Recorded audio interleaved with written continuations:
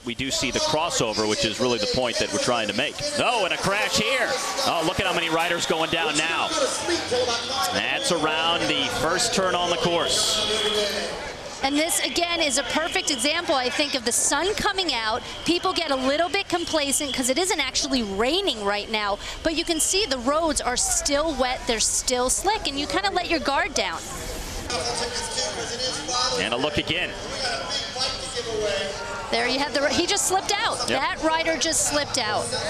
And if you notice, the riders on the inside, they're getting away with it. We see the ambulance pulling up here to tend to the riders. It looks like the race has actually been now they've stopped it completely.